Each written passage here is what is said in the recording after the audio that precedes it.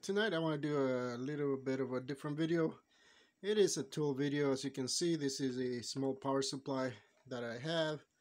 It's a 2 amp regulated DC power supply, and the cool thing about it is that it's 3 volts, 4.5 volts, 6 volts, 7.5, 9 and 12. So you can use it for a range of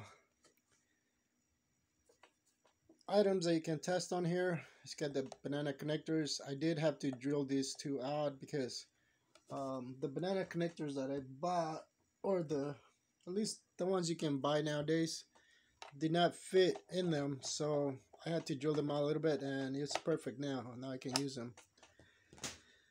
So the reason is this one is kind of a special power supply is because it is something I got from a friend's place.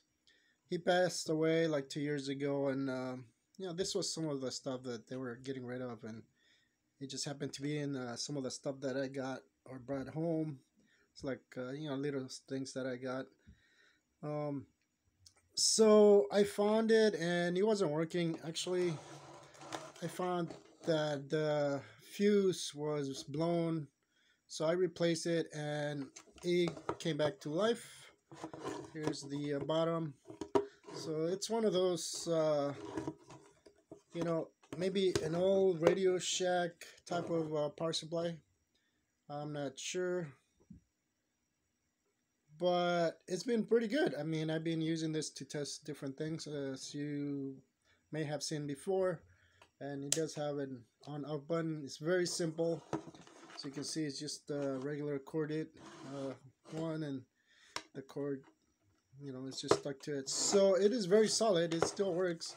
I just have to put a new fuse on it, and then I drilled those out just so that I could use the new banana plugs instead of having to use wires, which you can probably still, you can still use that, but I don't use this much for that. I just mainly use it for testing, or the other one you seen me use that blue LiPo battery.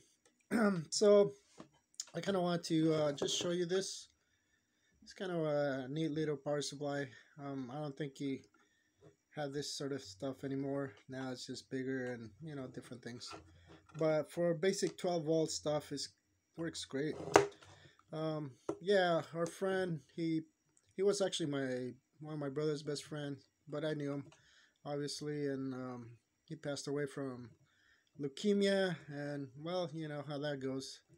He was in, I think, his early 50s. So uh, this is one of the things that I still have, and I actually enjoy using it because it works pretty well with the 12 volt, stuff for cars and whatever you need to test. But yeah, I thought that was a pretty neat little power supply that I haven't made a video out of.